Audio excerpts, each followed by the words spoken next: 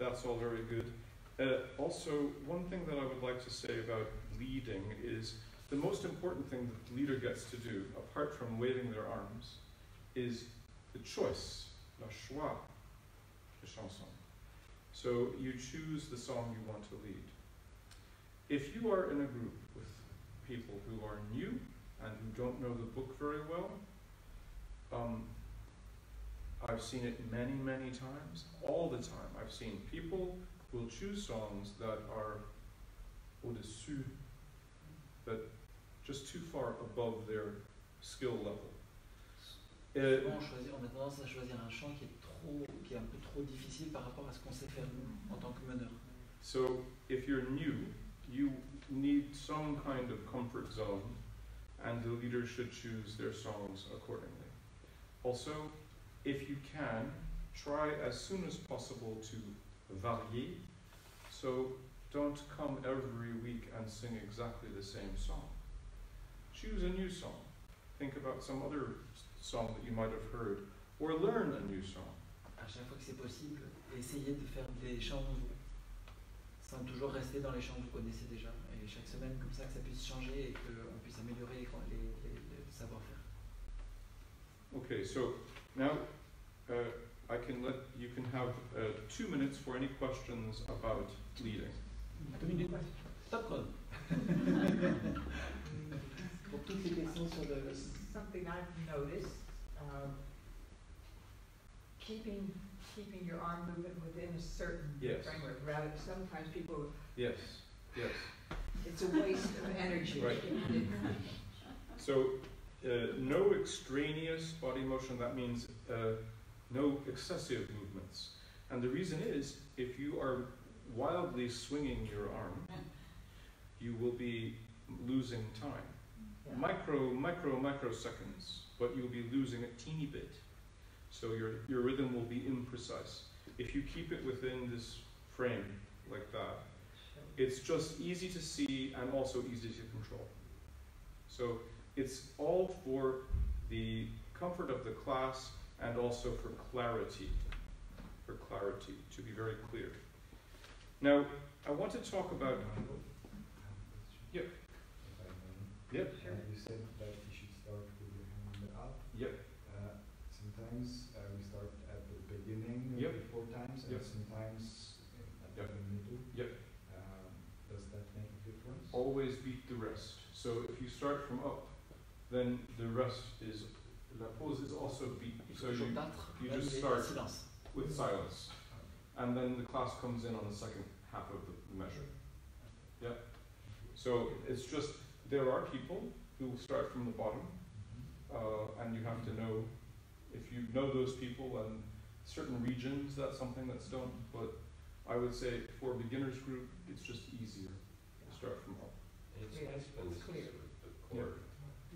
From the hand up is the chord. So about keying. So this tonalité thing, we have a tradition of doing this a cappella without using a pitch pipe or any kind of instrument. There are historical reasons for this, but it's not really important. But we do this so that we can adjust easily to the situation of the class, the situation, the number of people present, maybe the voices, and also thinking about, like today, for example, I wasn't going really high because I'm thinking we have to sing tomorrow. So we have to keep it slightly more comfortable for everyone. So there is a theory for this, which I learned, I was taught, and I'm a strong believer in this theory. Because I think it's impossible to learn to key hundreds and hundreds of songs out of your head. You need to have some theory behind it. So in order to be able to use this theory, I think it is not 100% obligatory, but it is helpful to be able to read round notes. So you have to note the key signatures. So A, C. If you can read those in round notes, that's helpful to begin with. So, in every song, at the beginning of the song, it says C major, E minor, etc. En haut à gauche de chaque partition, dans ce livre-là, c'est marqué D minor, or C major, A, etc. That is a note for the keyer, for the person who does the tonalité.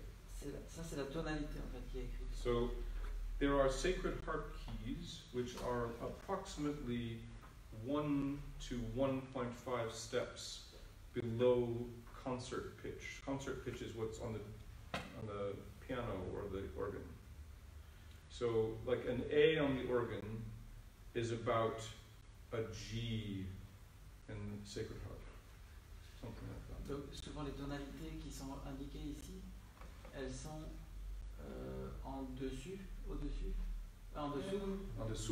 de la tonalité d'un clavier au La 440. Elles sont en dessous. Yeah. Somewhat. There are exceptions. But these sacred harp keys are recognizable if you have done it for a while. So if I hear a keyer who is experienced give a key, I can sometimes guess the song from the key. So you can hear the key based on, you recognize that's where that goes. So typical songs that you hear often.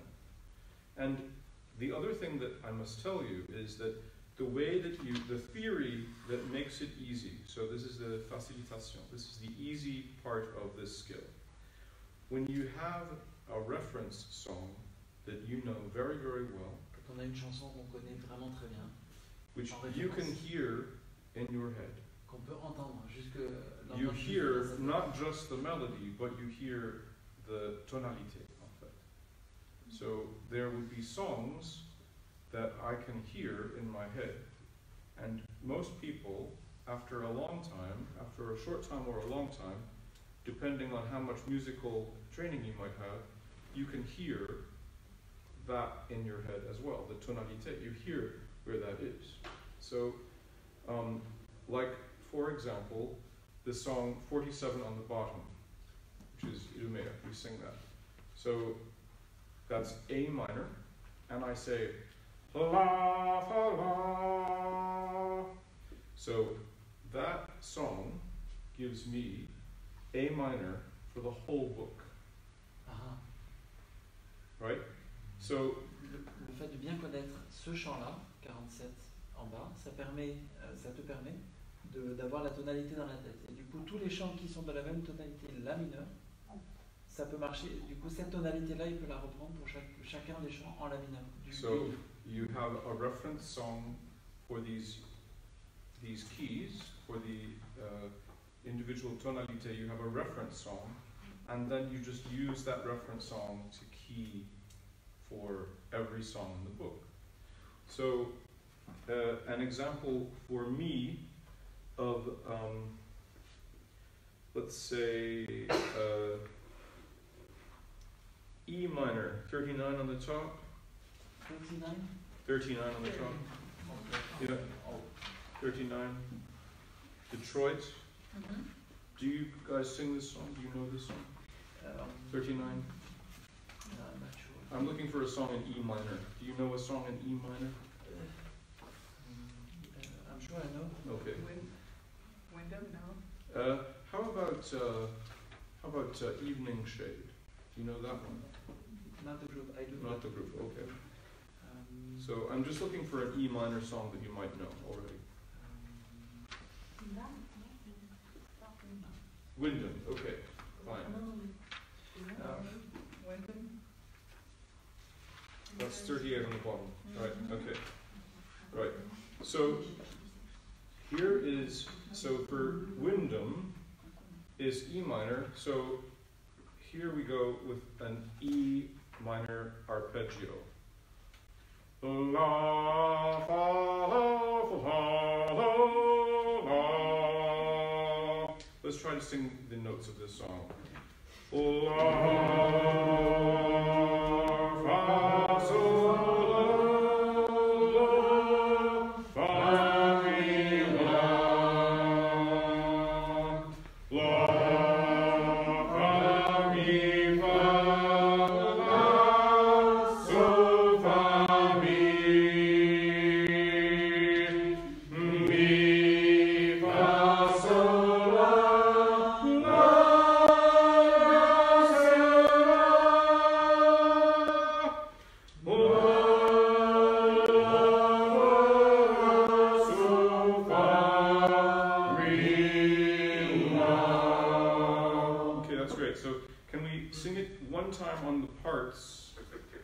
Demonstrate something to you. La, la, fa, sol, la, fa, re, la, ra, re, fa, sol, la, re.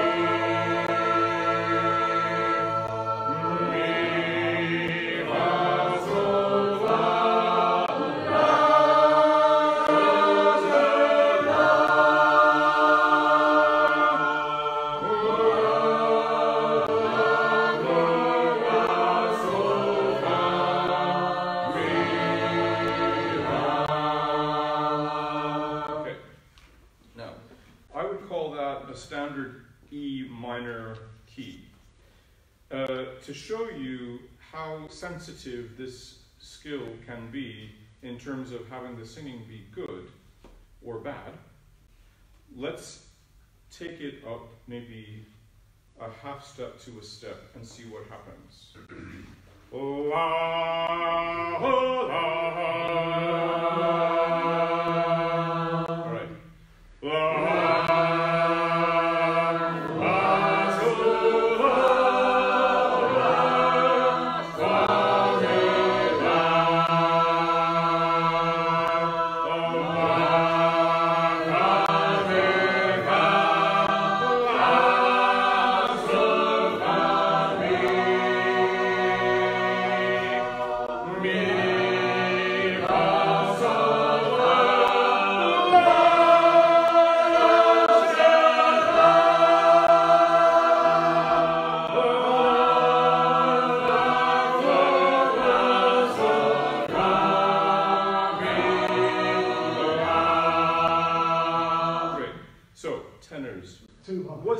was the high note slightly uncomfortable? Yeah. Would you like it slightly lower? Back to the beginning, the first version of the tonalité. Yeah? So that is to just indicate to you, when you are learning to key, pay attention to this feedback. Your own voice, and also the voice of others, and also the faces of others, to see whether people are comfortable, because they might not be, and you can change it after the notes. And that is an important thing also, especially when you are beginning to learn this skill. Don't be afraid to re-key after the notes. C'est très important d'observer les visages des chanteurs quand on donne la tonalité, parce que parfois ça exprime tellement que c'est inconfortable de chanter dans cette tonalité qu'à la fin des shape notes, il ne faut pas hésiter de rechanger un petit peu pour que ce soit un peu moins inconfortable ou peut-être un peu plus confortable.